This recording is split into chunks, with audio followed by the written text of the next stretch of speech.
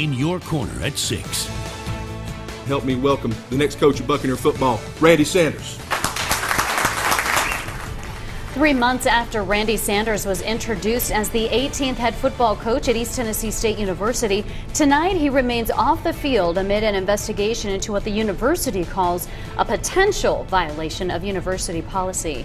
Good evening, I'm Sarah Diamond. And I'm Josh Smith. We delivered the breaking news of the investigation on our website, WJHL.com, this morning on the air today at noon. ETSU told us Coach Randy Sanders was placed on paid administrative leave. The university's announcement of that investigation comes exactly 5 years to the day that ETSU announced the return of the blue and gold football team back to the gridiron.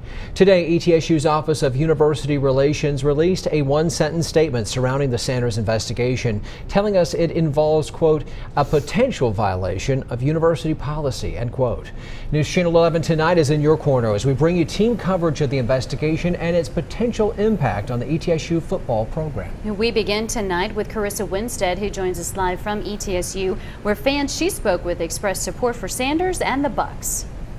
Yeah, back in December when fans learned that Sanders was going to be the new head football coach of ETSU, fans were excited. You know, he's from Tennessee and has a lot of experience on the football field, but now fans are asking questions, wondering why the new coach is on administrative leave just months after accepting the job.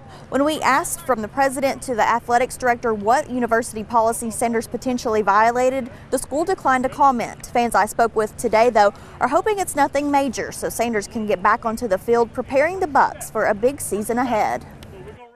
I was excited to see him come, and just kind of unfortunate that they're already having trouble with the situation. Hated to see that. Hopefully that it's a process that we'll go through and find out what it is, and hopefully it's something that can be resolved so he can, if he's able to coach for us, so we can have him when the season starts.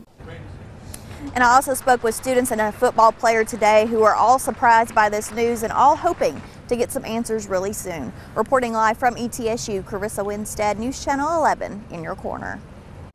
Carissa, thanks. In a completely unrelated incident, the university confirmed another big hit to the Bucs football program today. Former ETSU wide receiver Marcus Satterfield, who was selected to serve as the offensive coordinator back in January for the current team, is leaving the program. Mike White with ETSU Athletics told us Satterfield left the program for a new opportunity. News Channel 11 Sports' Kane O'Neill continues our team coverage tonight. Kane, you learn more on Satterfield's departure and the impact on the Bucs' loss of leadership during spring practice.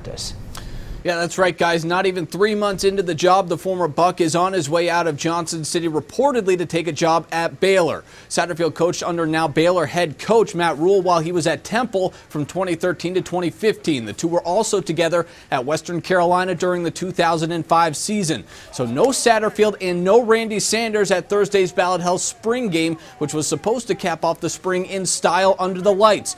And though Sanders will not be attending the game, the school says they will not name an interim head coach. It will also be interesting to see if any players follow Satterfield out, as a few came to ETSU because of him, primarily quarterback candidate Logan Marchie.